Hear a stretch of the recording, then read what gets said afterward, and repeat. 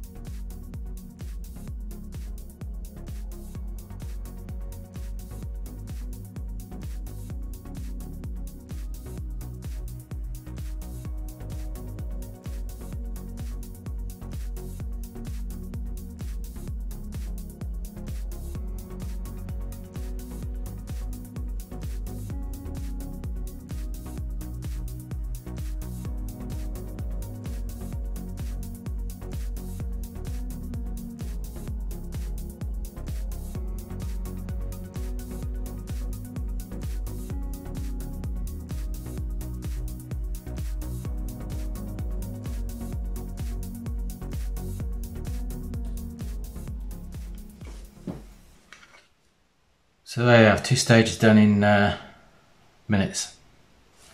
So leave that to dry, and then I'll do the same. I'll cut another 2 stages out and then bang on with that.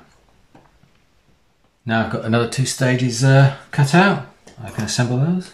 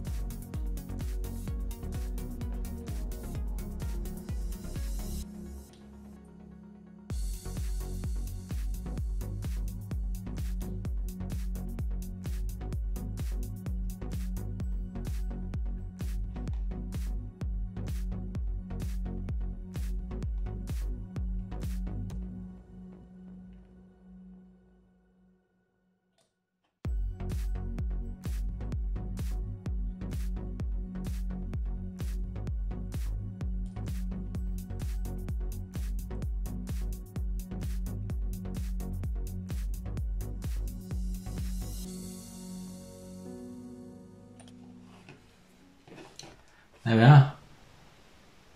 4 stages done, and then I'll do clean up stages 5 and 6, the parts, and keep doing this. So that's how the 2 stages attached. I'm just going to leave it now for half an hour, just to set before I continue on with this. I'll attach the wheels and the bogies and any other bits that need adding to the body. The tracks I haven't decided what I'm going to do yet. I may leave them off and paint them separately. I don't know yet. The turret will be treated in the same way. That will be treated as a separate assembly. So hopefully by the end of today I'll have the body, most of the body and most of the turret all assembled. Bits like the ancillaries like exhaust, shovels, things like that will be left off and painted separately. So hopefully when we come back we'll see a finished body and a finished turret assembled. So I've got as far as I want to with the hull and as far as I want to with the turret. I've cleaned the wheels up and I've started to assemble the bogies. I shall put those assemblies onto the body, but I'll leave the wheels off because I'll paint them separately. So I've given a base coat of hull red, only because I've got quite a few jars of it lying around. Then next was Tamiya's Desert Yellow mixed with 20 to 30% flat white, and then that's applied. After that was applied, I sealed the surface with a gloss coat. Next up, the tracks. Right, let's just talk about the Tamiya tracks. This is what you get. This is just one side. Yeah, lovely. Personally, I want my vinyl tracks, one piece, and I can paint it all in one go. Now what I've done, and I think they suggest in the instructions, let's get rid of all that crap, is to build it into bigger assemblies, which is what I've done here. So you can see all the little individual ones. I fitted them round, I've laid them flat, added a bit of glue, just to tack them in place, take them to the wheel, forced it round.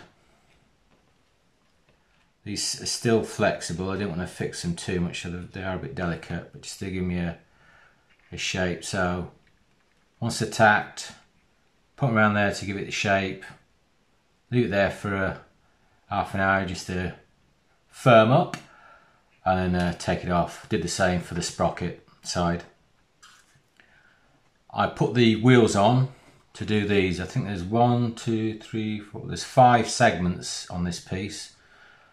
Put the wheels on, matched it up against the wheels, put the segments in, bit of glue, left it like that just to set for a bit and then take it off. Now there's still a bit of give, thankfully, so it doesn't have to be 100%, but I'm still left with 6 pieces to paint individually before I glue them on. There's no other way without it getting a bit too tricky. I mean, it's going to be tricky anyway, even those pieces. So I'm looking forward to painting these and wearing them individually, and hopefully it will all come together. So I'll get on with that. So now that all the wheels have been painted, I shall add them to the tank either side. I'll use PVA glue to add the wheels just in case I have to pull them off for whatever reason. Don't see why I should, but just a safety measure. I've painted the segmented tracks. I use Vallejo metal colour and give it a dark wash and wipe it off. So both sides are done. I've still got to clean the inside there between the teeth, because that'll be a spot that will be reasonably clean. And then the fun part of adding these pieces to the tank, and it'll either go with no problem or it'll be quite fiddly. I shall let you know. One side of the track's done, and it was fiddly and I did have issues. I started with a top track, as they say, and it's not equal. I think it's 18 tracks in from that side and 17 links, sorry, from this side to fit on that lug on the middle wheel there. Then I used this smooth track and then did this bottom piece here. And everything was going swimmingly until I came to the sprocket. And I should have fit that first maybe, or second, and worked the other way around, because it's easy to correct with this smooth wheel. So I came to the sprocket and ended up breaking it into 3 parts, because it just doesn't slide on. You've got this top piece here that gets in the way. So I'm going to leave that to set now. But be very careful because it's easily knocked. It is a very delicate piece of track, whereas vinyl will be a bit more robust and a lot easier, a lot more durable. So it works, but it seems to be a lot more effort than it should be. So I let that set, as I've just said, and then I'll flip it round, and joy or joys will do the other side, making sure that I'm not going to knock any of this off, which is going to be hard. Right, for the other side, I thought I'd approach the track a slightly different way, as the other way I did didn't work. There were 6 pieces of track. I've narrowed it down to 4 now. Those 2 little bits I've tacked on and glued them on roughly to what I think angle they might be. So what I'm going to do next is put the sprocket one in first.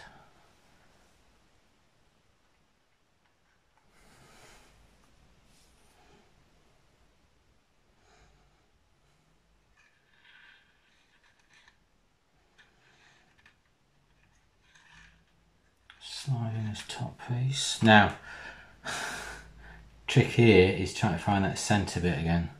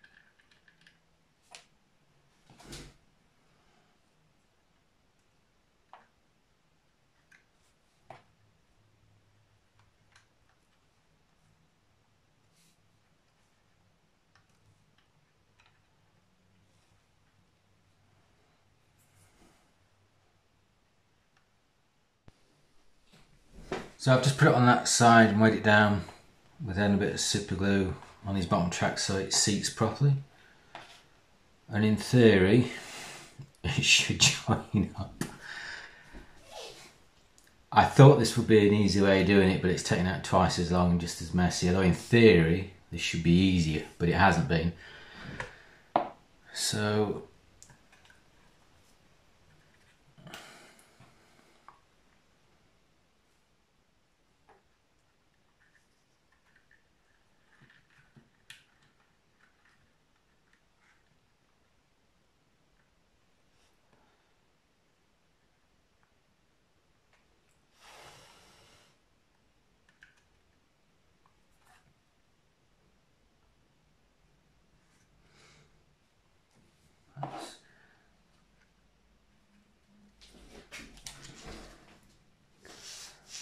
well, that was a struggle, for me anyway. It does work, it's very well engineered, it all fits, but it's just fiddly. Fiddly and messy, and yeah. There you go. What do I know? So let that set and rest, and we can get on attaching all the ancillary parts, shovels, picks, things like that. So I finished my tank. Love building it. I love the way you just cut the parts off, a little bit of cleaning and just assemble it all. Took no time whatsoever. So much better than making airplanes, filling in gaps, filing those seams so they're seamless, unless it's a Tamiya Mosquito. I struggle with the tracks, which I knew I would do. Wash wise, I've used the Flores Dark Dirt and a custom mixture I messed around with, which is just watercolour paints with a bit of fairy liquid and then diluted with water to how strong or weak I wanted the mixture. Wiped off and then dry brush with Tamiya Deck Tan just to bring out the highlights. I haven't weathered the tank too much, it's a bit alien to me at the moment. What I would like to do for the next project is a European tank where I can go to town maybe on it, be brave for me, and use oils this time. Oils are a lot richer in colour. I was going to use oils on this and decided to back off because I've still got quite a big learning curve. So I hope you like the picture. I shall take some still photographs. Thank you for watching the video, and I hope to see you for the next one. See you later.